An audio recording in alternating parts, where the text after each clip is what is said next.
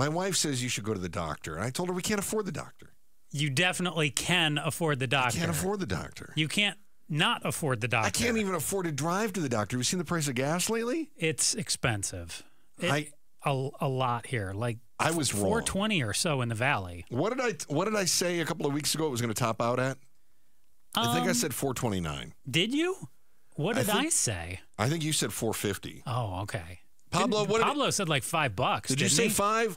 It seems like I said $4.29, and then I went home that afternoon, and the gas stations around my place were already at, well, it's like a Circle K, so it's $4.19 easy pay, which means I have to go to the ATM first. It's not easier.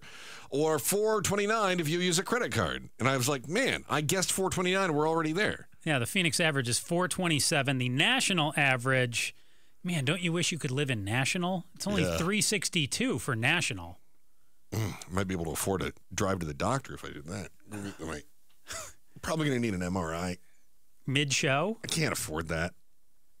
My deductible is What too about high. an ultrasound? I can just get in with one of those machines and just give you the wand in there and see what's going on. You ever go to one of those state surplus auctions? My dad and I used to go to that when I was younger. They used to have like ultrasound machines from the state hospital or something. Yeah. And I always thought it'd be cool to have one of those, but I never knew how they worked. And I always assumed if they were in one of the surplus auctions, it meant that they were broken. But man, would that have been cool? I could have been practicing medicine on my own. Yeah, so Arizona could have made some money on that. Has the 7th highest average price in gas this week out of all the states there. All the states where? The United. Oh, okay, very good. I always figure we're about $1 less than California. I always figure if I'm driving to San Diego, I take 8 across, right? And I always figure as soon as I get to Yuma, I fill up. There's a Love's at exit 3, not that I know for sure. There's a Love's at exit 3, and I always top off there because as soon as I get to the other side of the border, it goes up $1. Yeah. So I just feel like this is on its way up. And then, my gosh, Israel's bombing Iran, and I'm thinking, Israel, don't do that. Gas prices, people. I'm worried about these things. And then I worry about, I just worry. I get very anxious. Really? Joe, yeah, I get anxious. You been to Chipotle lately? Yes. Have you seen the prices? They're going up all the time. I can't even believe it. 6 times in the last 3 years? I love that Wall Street Journal had a story about this, and they were kind of making fun of millennials and gym rats. The burrito chain outperforms restaurant rivals with customers who tend to have higher incomes and be health conscious. Chipotle keeps raising their prices. Gym rats and millennials are still buying burritos, which means I guess no one else is. So Chipotle has increased their prices, as Joe just said, 6 times in the last 3 years. And they're also boosting prices on their delivery apps. Prices are set to go up even more in California. That's, they say, because of the minimum wage increases. Yeah. Which still don't match the actual price increases, but they use it as an excuse to raise prices again. So Chipotle now has gotten outrageously expensive. Weren't you and I talking about Taco Bell has gone crazy? It used to be Taco Bell had a $5 box. I think the cheapest thing they have now is $9. So that's ridiculous. And I was listening to Ramsey last week, and he was saying, the kids these days, they just complain that they can't afford anything, but they just need to put on the bootstraps. Put on some bootstraps. I can't even afford bootstraps to pull up. How about some used bootstraps? Not if I have to go get my boo-boos checked on by the doctors. Can we throw it in reverse here real quick? Yeah, go ahead. The gas prices stuff. Did you look at the factors or the reasons why they're saying our gas is going up here in Arizona? No. What's the deal? So you kind of touched on. Don't say that they're doing maintenance. Don't say that, because that excuse. Global conflict. You touched on that. Okay, yeah. The war in Ukraine and Israel have kept oil prices high internationally. Okay, I can buy that one. And then this one, I call this. This is malarkey right here. Okay, go on. Seasonality. They said. What does that mean? Oh, like we have summer blend? So this is from Axios Phoenix here. They said spring break kicks off a period of increased demand for gas as more people take road trips. This typically keeps the prices elevated through the summer. Such garbage. So seasonality was one that they threw out there. Yeah. One more, and then my favorite line from this Axios Phoenix story, the one you're not going to want to hear here. I don't want to hear it. Supply. No. Several California refineries, which make a bunch of our gas, Yeah. are undergoing maintenance, Oh, okay. which has created a supply shortage. This is why the whole argument is crap. And they all say, well, we got more demand. Oh, do you not have supply? Well, we do. Okay, so demand doesn't actually wane. You realize this? We talk about supply and demand. And the oil people love to keep saying supply and demand, supply and demand. Demand doesn't change. Not when it comes to gas. No. And they're going to say, well, you've got people who are spring breaking.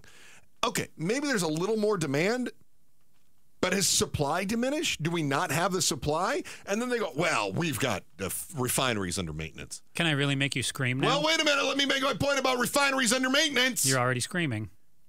Did you know that refineries are always under maintenance? All right. Are you prepared for this? Refineries have what they call planned maintenance. Yeah. So let me just ask this, Joe. Let's suppose that you supply hamburgers to McDonald's, right? And McDonald's says we need we need 1 billion burgers for the month of April. It's a lot of burgers. And you say, wow, my cows are under maintenance. And they go, we need 1 billion burgers. Can you just say, sorry, McDonald's, my cows are under maintenance. Demand for my cows is up. I can still give you 1 billion burgers, but it's going to cost you more. Yeah. McDonald's is going to say no, because you know that your cows needed maintenance. We wanted 1 billion. You have 1 billion. You sell us 1 billion. I need gas. You have a refinery. You know your refinery needs seasonal maintenance. Plan for it. Why is it? Well, there's maintenance, so now our gas prices have gone up. Demand hasn't changed. Supply is still there. They're like, yeah, but we have to clean some tanks. Well, plan for it then. What other business can get away with that crap? This touches on your point here, too. Go on. Oh, Chris. I'm so peeved. Your top is going to come off on this one. Arizona gas prices are almost always higher than the rest of the country because our, quote, car-dependent cities keep demand high. Oh, is that right? That's according to AAA spokesman Julian Paredes. Oh, okay. Okay. It's just because we have cars in demand in our cities. No, car-dependent cities. Car-dependent cities. Could you cite some non-car-dependent cities? That's a really great point, Joe! You're right, my head just exploded.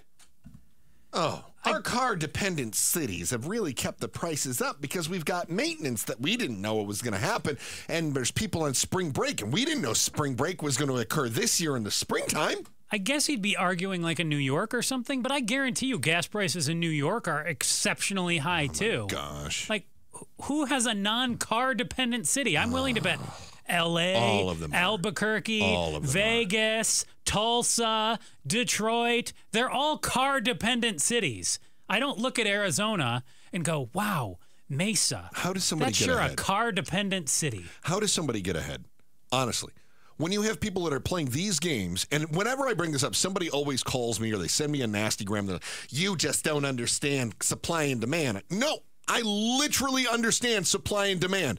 I know how business works, and business works like this. If you have employees that are getting ready to go on vacation, you make sure that the work is done before they go. Period.